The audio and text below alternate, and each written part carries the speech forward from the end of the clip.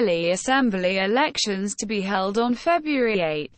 Counting on February 11, the Election Commission of India on Monday announced that Delhi Assembly elections will be held on February 8. The elections will be held in a single phase for 70 seats. The counting of votes will take place on February 11.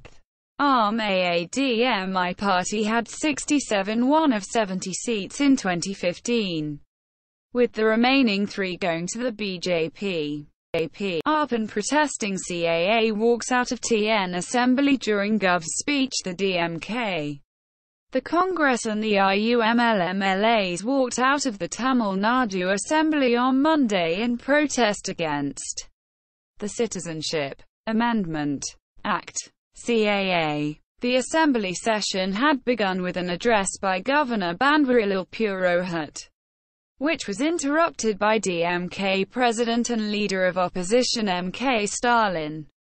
Stalin called for a resolution to be passed against the CAA. Congress. AAP responsible for anti-CAA riots in Delhi.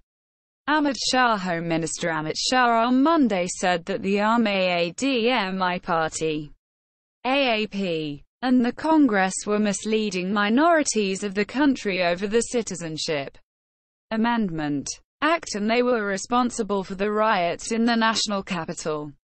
Nobody's citizenship will be revoked under the Citizenship Amendment Act. It's an act to give citizenship, Shah said. SP promises pension for anti-CAA protesters in UP. BJP says SP honours rioters as Samajwadi Party on Friday promised pension for anti-citizenship Amendment Act, CAA, protesters in Uttar Pradesh if voted to power. SP leader Ram Govind Chowdhury said their party would also give compensation to the kin of those jailed or killed during anti-CAA protests in the state. Criticizing the move, BJP said it was in the DNA of SP to honor rioters.